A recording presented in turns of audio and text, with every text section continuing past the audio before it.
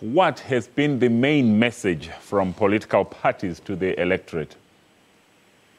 Well, there's two very clear messages, and I must say that the messages and the feeling here in Athens is very different to the feeling which was around in January when Alexis Tsipras and his Syriza party were swept into power on the promise of cutting the austerity measures and reforming the relationship with the EU. That message clearly is not central now because Alexis Tsipras failed to do that, and we've seen in the last month him sort of fall from grace in terms of what he has delivered, and that is the opinion of many Greeks here who say that they are disappointed with the Syriza-led government, that the bailout deal in the end was worse than what was originally offered when it comes to terms and conditions.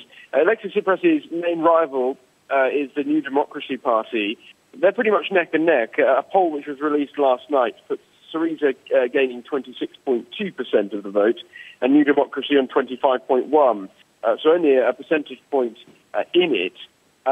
Neither of those percentages are enough to govern a majority. So the messages coming from New Democracy is, look, vote for us. I'm a stable pair of hands. This is Vangelis Miramakis, the leader of New Democracy. I'm a stable pair of hands.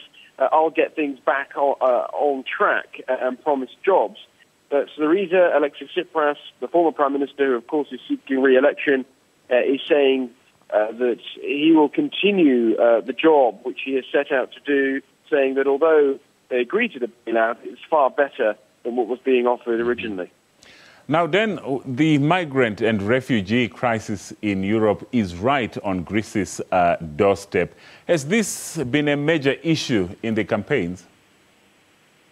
Yes, I would say that it has been, and one of the most prominent factors in that, and one of the parties which has really risen, rather worryingly, is the far right-wing party Golden Dawn, a neo-Nazi party, anti-immigrant stance. Now, they are predicted to gain more than 5% of the share of the vote and come third behind either Syriza or New Democracy.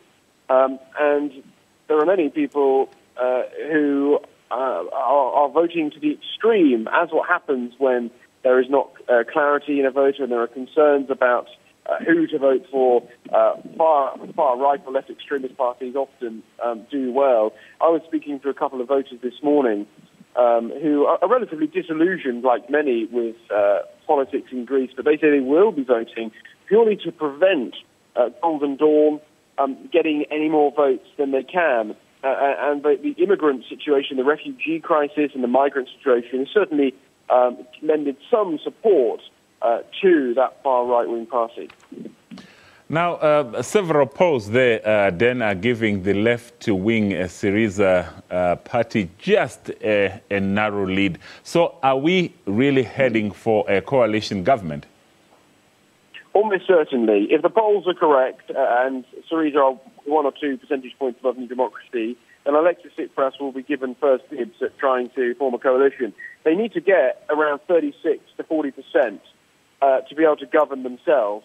That is unlikely, not impossible, but unlikely given the current polling, in which case Alexis Tsipras will be faced with forming another coalition. But that is complicated because Alexis Tsipras has said he's not too keen on joining up with his main rival, New Democracy, in some sort of grand coalition, and doesn't really want to join up with the other pro-European parties, such as PASOK and Tobatami. New Democracy, on the other hand, has said that it is willing to join up with Syriza and those other parties. If Syriza and Alexis Tsipras win tomorrow in the election, what he really wants is to join up again with the current coalition partners, the independent Greeks. The problem with that is the independent Greeks are not expected to get the 3%, which is the minimum percentage required for any party to be able to become part of the parliament. So Syriza and Alexis Tsipras may well be forced to join with some of the other parties, the pro-EU parties, Tobatami and PASOK, in order to form a government and get up to that required percentage point of 40%. Well, thank you so much, Dan. That was our correspondent, Dan Whitehead, speaking to us live from Athens in Greece.